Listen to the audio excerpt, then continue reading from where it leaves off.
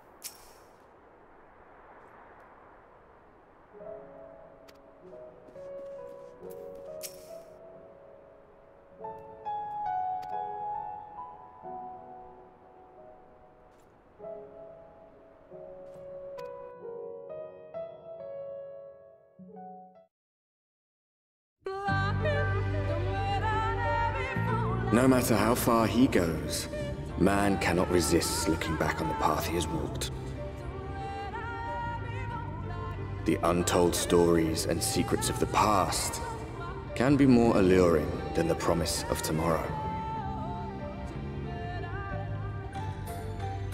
And so he braves the forests of Raktika in search of mystery and wonder, of Ronka, to which all seekers of hidden truths are inevitably drawn.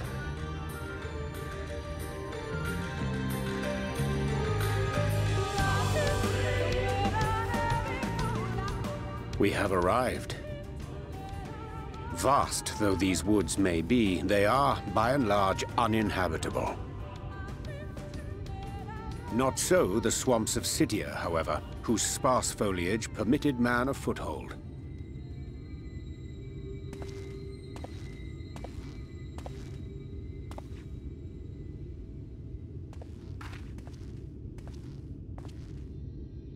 No lands must remain beyond our grasp. Go forth, conquer, rule! Forgive me. A sudden pang of nostalgia for those halcyon days. Exploring virgin territories, subjugating primitive peoples, all for the glory of Garlemald. If you've brought your ivory standard, I'll be happy to tell you where to stick it.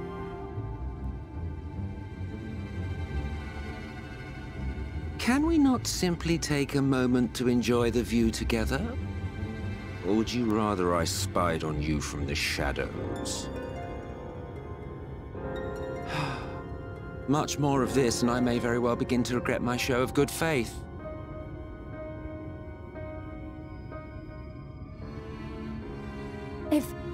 If you really want to stay, then help us fight.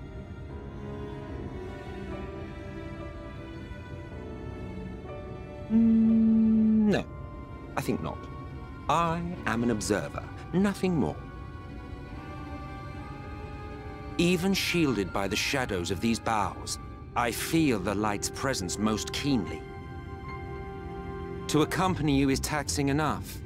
To fight is out of the question. I will suffer your company if I must, but not your commentary.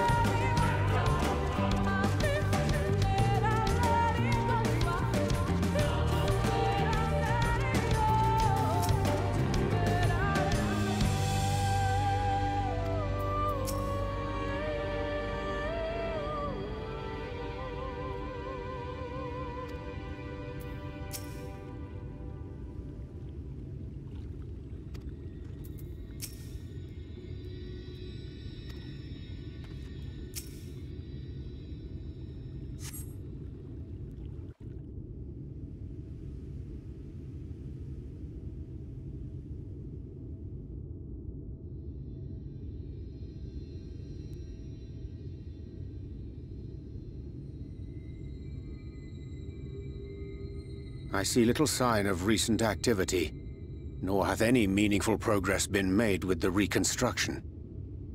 Mayhap Y'shtola sought shelter elsewhere. Come, let us quit this place.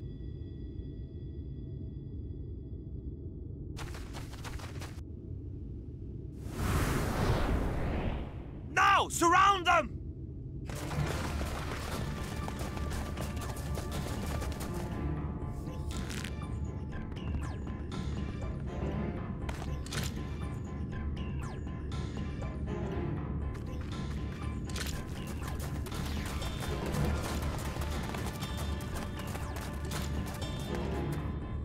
These senators, they're not like the others.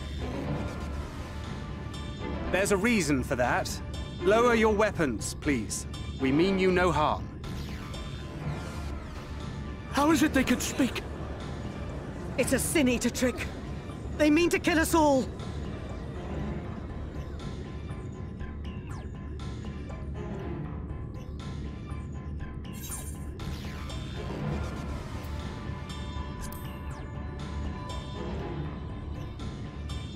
Perhaps they speak the truth.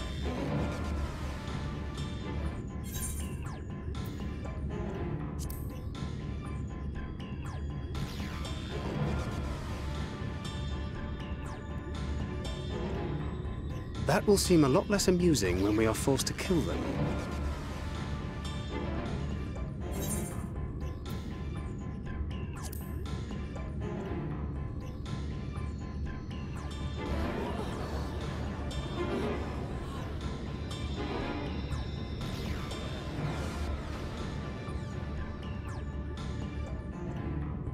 Oh, for the love of... I had hoped that by accompanying you, we might come to understand one another. But all I have come to understand is that you have a knack for inflaming the natives.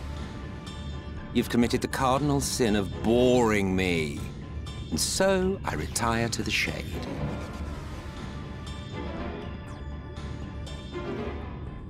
Good luck.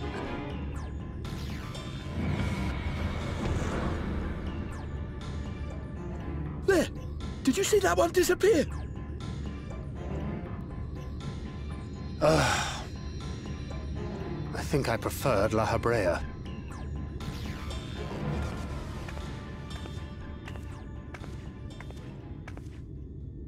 Enough.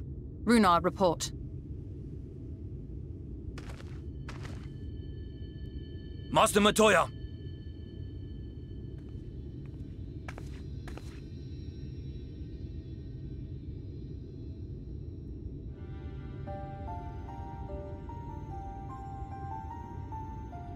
We apprehended them as you ordered, but are you certain these are Sin Eaters? The intense light of the ether I saw was unmistakable. If not Sin Eaters, then what? 'Tis passing queer that Y'shtola should mistake us for the enemy, is it not? Mayhap it hath been too long since last she beheld the radiance of thine ether. Master Matoya, hath time truly made strangers of us? Nay, I recognize you, Urianger, Thancred. And this is Minfilia of the First, of whom you spoke before. Just so. And knowing as thou must that we come in peace, might I prevail upon thee to have thy comrades lower their arms? First explain this other presence in your company. The one I know not. There is but one manner of creature in this world whose ether is suffused with such an abundance of light. Mine apologies, Master Matoya, but thou art mistaken. Before thee standeth our dearest comrade, the truest hero among us. Though she is but recently arrived here in the First, not one but 2 Light Wardens have already perished by her most puissant hand.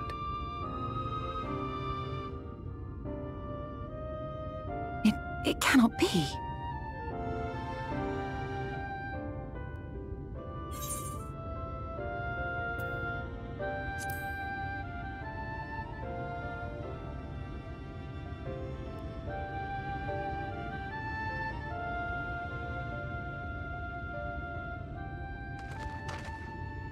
Master Matoya? Lower your weapons.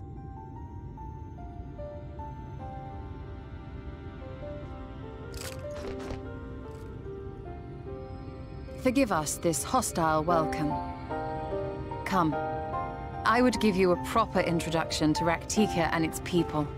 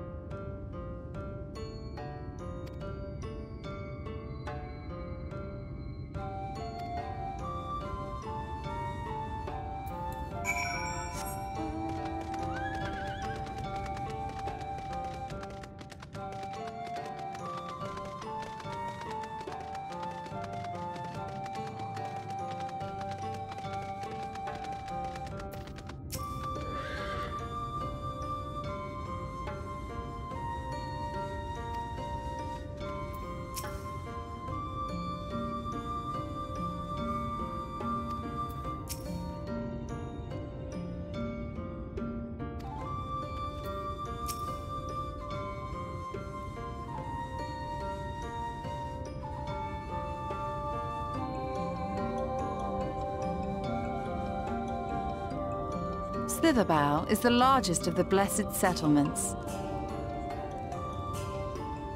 They worship no gods, instead revering darkness itself. It is a curious kind of faith, but one which has granted them the strength to persevere in the wake of the flood.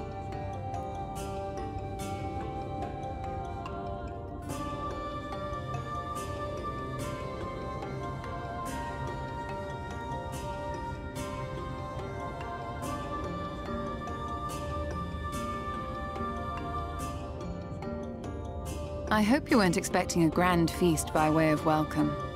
They are a simple people.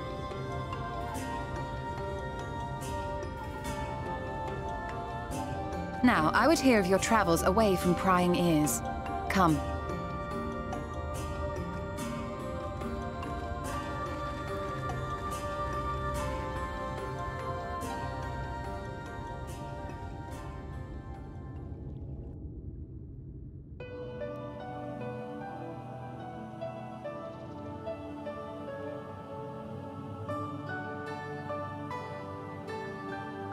I see. And now you seek the Light Warden of Raktika. In the days after I arrived in the First, I too relied upon the Crystal Exarch for guidance. But his penchant for secrecy and the telling of half-truths soon lost him my trust. And thus did I strike out on my own. My work eventually led me here to the forest, which I have come to know like the back of my hand. I cannot say with certainty where your quarry is hiding, but I am confident I can narrow the search. Well, Go on then. Some few thousand years ago, this forest stood at the heart of the Empire of Ronka.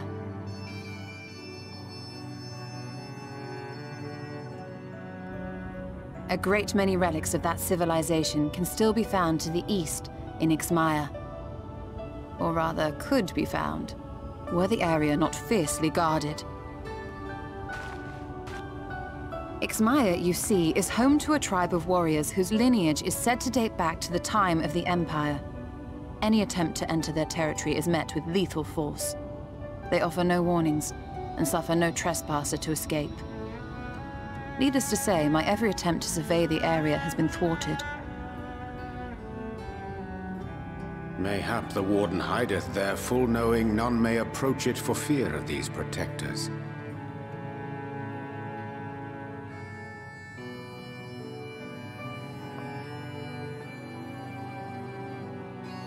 As for the tablet, I find the timing of its discovery suspiciously convenient. If I did not know better, I would think someone was trying to curry favor with me.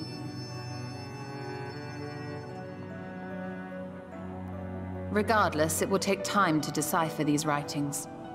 Yet I would not be at all surprised if they somehow held the key to entering Ixmaya unmolested. The Exarch has a nose for serendipity. If there is aught I can do to assist thee in unraveling their secrets, thou needst only ask.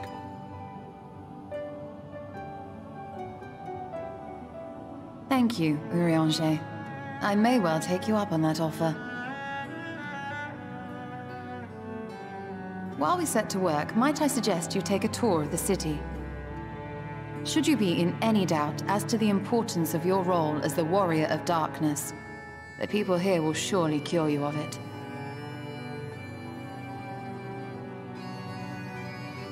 I must say, Ishtola, while most of us have struggled to come to terms with our altered circumstances, you seem to have adapted rather well. Lest you forget, Master Matoya and I dedicated our lives to uncovering the truth which hides at the heart of our world. Though separate, the fate of this reflection is nevertheless bound to that of our home. That I would be daunted by such an invaluable opportunity is absurd. But what of you, Thancred? Could it be that you are still struggling to come to terms with the nature of your young companion?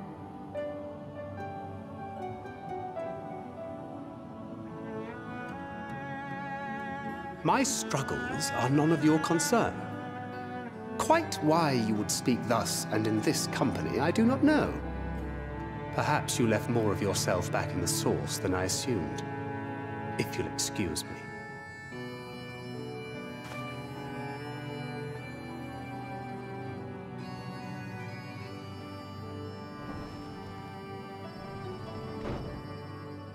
He understands that I'm not the same. That I'm not her. Understands, perhaps, but does not accept. The question being whether he ever will. And whether you will, more importantly. As difficult as your circumstances may be, they are yours, not his. 'Tis you and you alone who bears ultimate responsibility for your life.